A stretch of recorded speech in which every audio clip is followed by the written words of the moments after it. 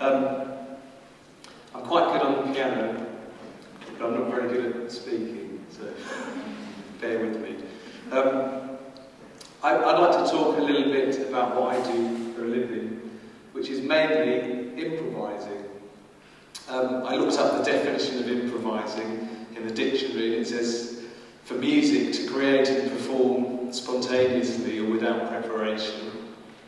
And the general definition is to produce or make something from whatever is available, which I quite like that definition more, because as a jazz musician, when I'm playing with other musicians, that's really what we're doing all the time. We're listening to each other and throwing ideas around and responding to what's happening to fuel the improvising. Now, improvising, I think, is a completely natural thing that we all do all the time. I think when you see a child go to an instrument, the first thing they'll do is improvise. Especially, you know, if they haven't learned any music before, they'll sit down and they'll just start playing. And I think that's such a wonderful thing. And actually everyone can improvise. Sometimes I speak to people, often classical musicians, who say, oh, no, I can't improvise. And they're terrified. But actually, most of the time, well, in fact, all the time, they find that actually, of course, they can improvise. It's just that in order to enjoy it, they have to put aside their ideas, like the previous speaker was saying, about perfection, not being good enough, and all that sort of stuff. And they often find that there's some lovely music comes out. Now, something that's always fascinated me about improvising is that in classical music, in our sort of Western classical tradition, improvising was really a huge part of being a musician. So all the composers improvised, a lot of the musicians improvised. If they did a concert, they would include improvising as part of it. Apparently Liszt would go, when he was performing a concert somewhere, he'd go to the local opera or theatre, and he'd listen to all the themes and the songs that were being performed then, and then he'd take those themes and improvise on them in his concerts. There's a great quote from Czerny, who wrote studies for the piano, and he was Beethoven's student, and he said of Beethoven's improvising, his improvisations were most beautiful and striking. In whatever company he might chance to be, he knew how to produce such an effect upon every hearer that frequently not an eye remained dry, and many would break out into loud sobs. Now, I personally would have loved to have seen Bach or Beethoven improvising. I think that would have been phenomenal.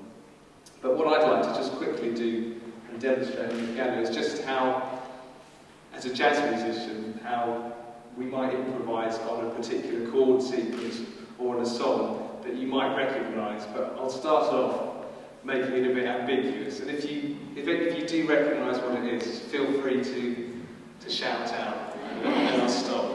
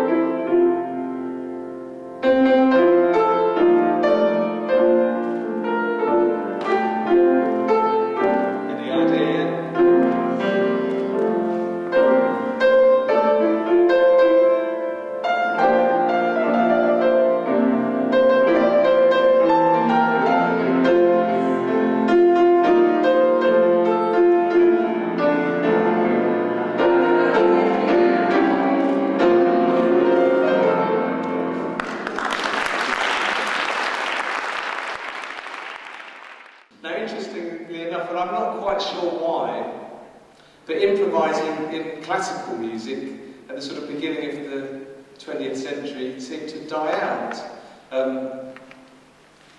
which I'm not quite sure why that happened. It could be that in classical music things got a lot more perfectionist, and musicians concentrated solely on performing one composer's work, or maybe two or three composers' work, and they stopped being all-round musicians, as Beethoven would have composed and improvised and performed. And it could have been that was the reason. But then the interesting thing happened is that jazz musicians seemed to take over the job of improvising, and so it carried on, and we have the whole history of jazz, which is really what attracted me in the first place. I just loved the fact that there were people playing stuff that they didn't know what they were going to play. It was crafting the unexpected, and for me, the jazz side of it that also appealed to me was the African rhythms and the feel, and the sort of combination of those two things completely got me hooked. People like John Coltrane, Herbie Hancock, Errol Garner, Keith Jarrett, and also Wayne Shorter, who's a great saxophone player, who I was fortunate enough to actually end up working with for a while. And I just loved what they did with music. And this whole improvising thing completely appealed to me. I did actually used to improvise before I discovered all this, without really knowing what I was doing. Now, I have taught jazz piano probably for about 25 years now, and you might think, well, how can you teach improvising? I mean, it's supposed to be spontaneous music, how do you teach that? And then the answer really is that improvising with music is very much like improvising in anything else. For instance, having a conversation with someone is improvising. But in order to communicate your ideas, you do need some kind of language and grammar, which is what, for the jazz improviser, is learning the scales, learning the chords, learning what things work, when, where. And then the idea is that when you actually come to perform, you forget about all that stuff. So, just as in when you have a conversation, you're not thinking at the beginning of the conversation, well, I want to go here, and then after he's answered that bit there, I should do this answer. It just comes out spontaneously, and that's exactly what we're trying to, sort of the state of mind we're trying to be in as improvisers with music, is to be in exactly that same place where you really are open, you don't have an idea of where you want to go, and you just follow where it does go.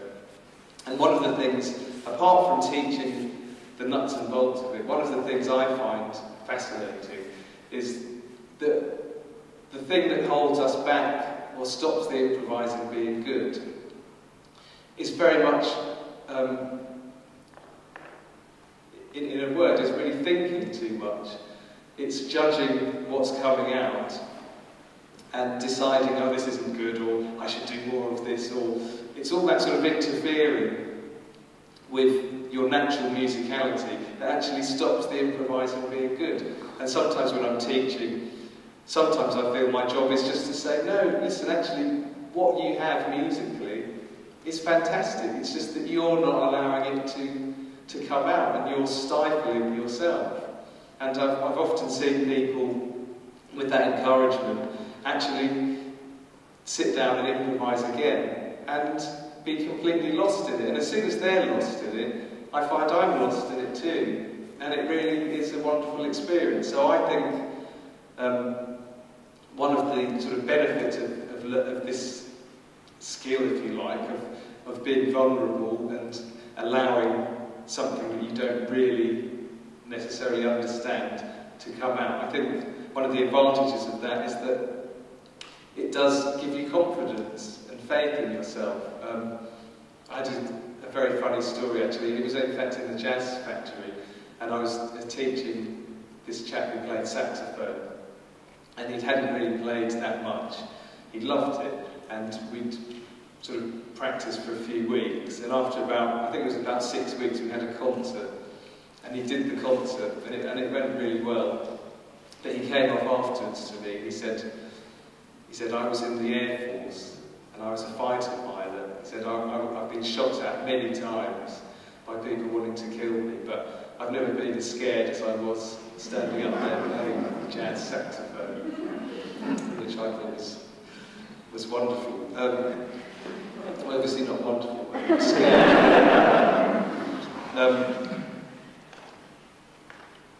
So it just sort of shows how that if you can overcome that fear of, I'm not sure what I'm doing, some great things can come from it. And my favourite improvisers are the ones that are constantly not trying to impress you or not trying to be clever, but are constantly just being open and letting, it's a very childlike innocence come out. And I think when you hear that, it's a lovely thing. I've also aware that improvising and music generally can be very therapeutic for people. I once met a very sort of severely autistic youngster who actually played jazz, and he was very difficult. He couldn't really communicate verbally. He had no real social sort of skills and interaction skills. But we sat and played jazz together, and we communicated. And it was fantastic, you know, and it was just lovely that he'd found, or that there was a way for him to communicate that didn't require, you know, the normal sort of social skills that most of us have, but some people don't. So it was fantastic. I do teach a bit young kids. I have the project called the TEDxBradffordonAvon project, and we go into primary schools and sometimes secondary schools. And we get kids to come and improvise, and it's, you know, most of the time it's very positive, and you definitely see people coming out of themselves and starting to realise that actually, wow, there's quite a lot of creativity in here if I just allow it to come out. And that's lovely when someone realises that they have something really nice to contribute to the musical world and the world at large. So that's really all I have to say, except that if you do get a chance to support improvised music, please do go along, go and see a jazz gig or a classical improvised gig. There's definitely a sort of really nice atmosphere about that sort of quality of unexpectedness at these sort of events. So that'd be great. I thought I'd just completely improvise with no agenda to finish off my talk. So thank you very much.